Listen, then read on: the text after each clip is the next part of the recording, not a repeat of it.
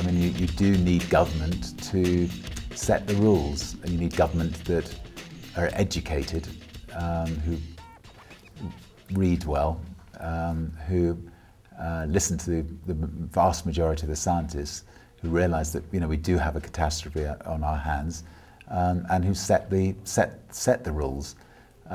If the rules are set properly, then coal companies will have to put their carbon back into the Earth's atmosphere. It's something that can be done.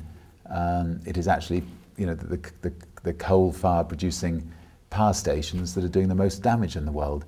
And even if there's an earthquake one day and some of that carbon is released, it'll give us time to come up with maybe ways of getting the carbon out of the Earth's atmosphere, maybe ways of coming up with clean fuels. But so governments need to set the rules. Government should say to all the petrol stations, they need to have an ethanol plant in every petrol station, or at least in every one in every 3 petrol stations.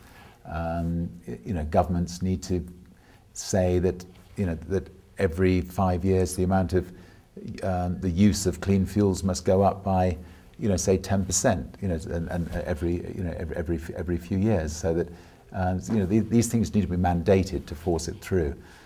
Brazil, 75% of their cars are now run on clean fuels. It can be done. It's not it's not that difficult a thing to do.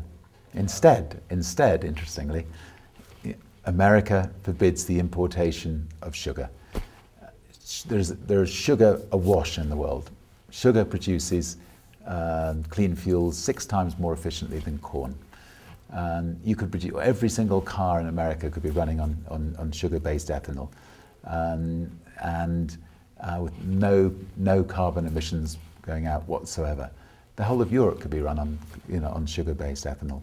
In fact, that most likely it'll be butanol because it's more powerful than ethanol, but that needs to be developed. But so instead of being counterproductive to global warming, they need to be productive.